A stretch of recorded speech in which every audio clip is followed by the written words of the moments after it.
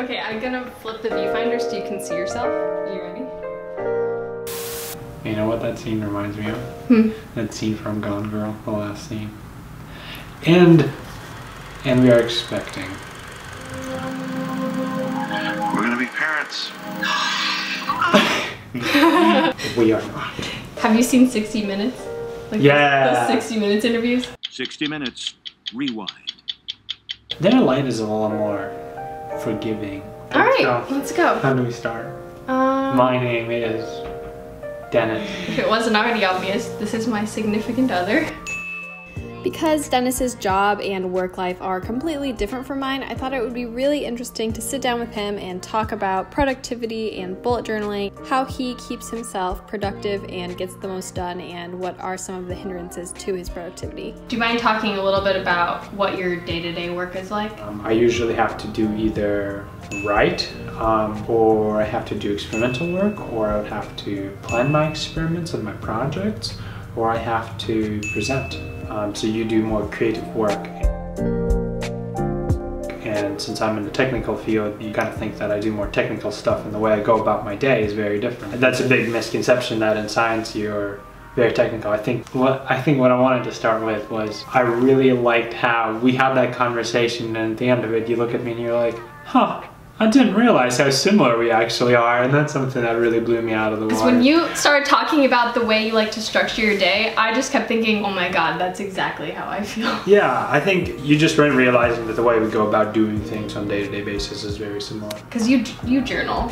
Like, I know you keep a journal. You need to plan your projects because you need to really ask a question and you have a hypothesis, and at the end of the day you're trying to prove it or disprove it. And so how does bullet journaling, for example, helps you? So if I'm writing a standard operational procedure, I would just have a list of things that I need to accomplish, which is somewhat similar to what you do. You spend a lot more time on making it look pretty though, and I like that, and it's very appealing. But for me, it's you just have a list of things and you kind of check them off, make sure that you're prepared for the day after. Is it sort of like a ritual that you go through every day, or is it different every day? I love starting my days. I think I can't do it any other way. I love starting them by planning what needs to be done in a certain day, because I know that I have that many hours to work on each individual project. Probably on Sunday I would sit down and figure out what I want to accomplish this week. A lot of what I use my journal for also is sketching and drawing ideas, and that's where I think the creative component comes from, because you do have to draw a lot and kind of sketch out ideas and try to understand how things connect, and you can't really do it in a bullet format. You really have to understand more comprehensive, like two-dimensional picture of things.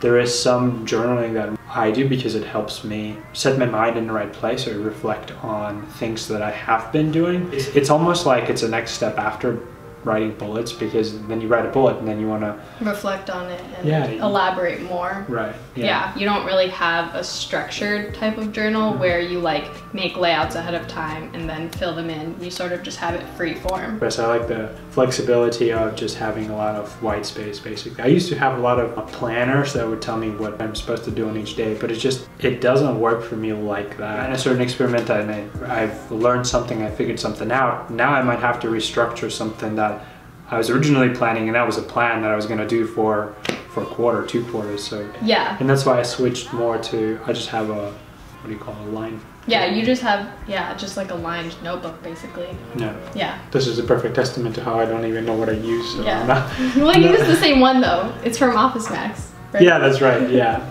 You know what you like. Like, I feel like I went through iterations where I didn't know what kind of journal or planner I liked, and most people, I think, like to buy the ones where it's very structured and there's like a layout where they give you a month and then you're supposed to fill out every day, or they give you a set of lists that you're supposed to fill out, but that almost just feels like you're like doing a job. Like, oh, I have to fill out this list. That's why a lot of people gravitate towards more adaptable journaling, like bullet journaling, because you're creating your own layouts and you're not sort of a slave to whatever system you purchased, and it's like you can change it month to month. Even for creative people, you have to have some structure. You can't really go like on your day-to-day basis without having a certain level of structure. And there's the school of thought that technical people do things in a very structured way and they just need structure, and artistic people they can't live with structure. And Right. I think both of us are just a contradiction to that. Well, I think it's a misconception because you're incredibly organized and you do a very good job being disciplined and responsible and very organized. But you're an artistic person, and that's not something like a person would really expect out of you. They would expect you to be spontaneous. And for me, like, you would expect me to use something that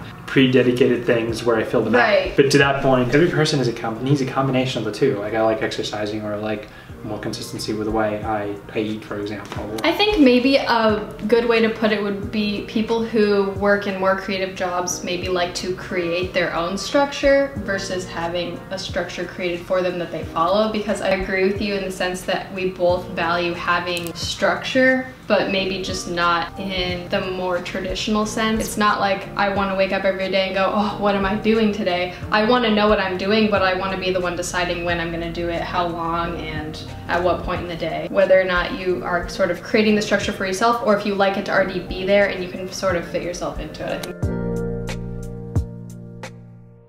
A lot of the times we would just talk together, and I would talk to you about what happened in my day and like how I felt about it. I also think that sometimes when you and I have one-on-one conversations, it helps getting a second person's perspective. I think you're not so quick to give yourself credit in certain situations. I would sit in my head a lot and then try to come up with conclusions or an opinion, and I would have one singular perspective, but then I would bring it up to you and say, hey, could you give me help with this? And I wouldn't necessarily be happy if you tell me right away that it's great, because it's like, I'm skeptical. It's a small sample size. Right. You probably noticed that even if something good and happy happens to me, I don't let that consume me and get to me. I'm like, no, you don't. You don't like celebrate things outwardly. It takes time for it to sink in for you. And I just get excited. I'm just like, I don't like to get excited and then be disappointed afterwards. Good job, move on to the next task. And that's how I really...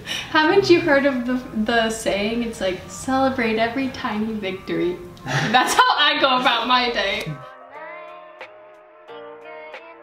What really sabotages me slowly, you can't really tell that it does, but over time it builds up when I just stop exercising and I just kind of start going low on sleep and just kind of work. It seems like you're more productive that way, because it's almost as if because you have more time, but Yeah. the time is not being used as effectively because you're not mentally there. Yeah. Okay, Dennis is gonna fold over here and collapse just because I haven't slept enough. I haven't been taking care of myself. I haven't been kind to myself and my body, and I haven't really been paying attention to things outside of what I've been doing. And yeah, now, I think you let that build up a lot more than I do. Yeah. If I have one bad day, I'll be like, okay, I need to take some time and like work on myself, like self-care. You are much more able to just kind of push your immediate feelings, sort of just like nudge it to the side, and then you kind of just keep going until it almost gets to the point where you're like, whoa, I need to check in with myself. I haven't been. So I get in that state and I keep pushing myself. I'm not kind to myself. At the end of the day, I collapse, and then I sit down and I think, wow, you had it coming for you. Character differences is probably how we go about things. You're smarter about it. You recognize that if you don't recognize that, well, I mean, it's true. I think I'm just more selfish. That's the thing. I think I just love myself too much. I think I just have a greater Pain tolerance. Very good pain tolerance, and spice tolerance too.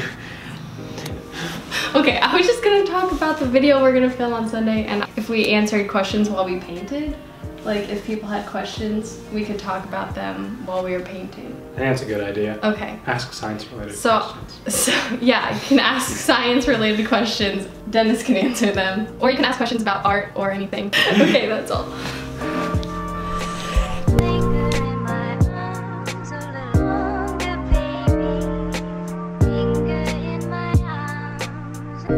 Okay. Hello, camera friends. Wait, is it already filming? Yeah, it's going. Shoot. Just gotta find your best angle. There's none. Okay, I have to blow my nose before we do this. Are you gonna change? No. How's my hair?